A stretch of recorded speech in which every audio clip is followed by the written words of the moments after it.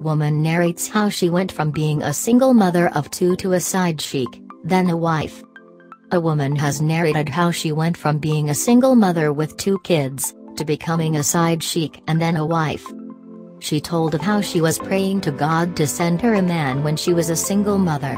Eventually, her husband met her and insisted that she was the one for him.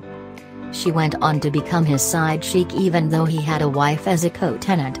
From there, she became his girlfriend and is now the man's wife.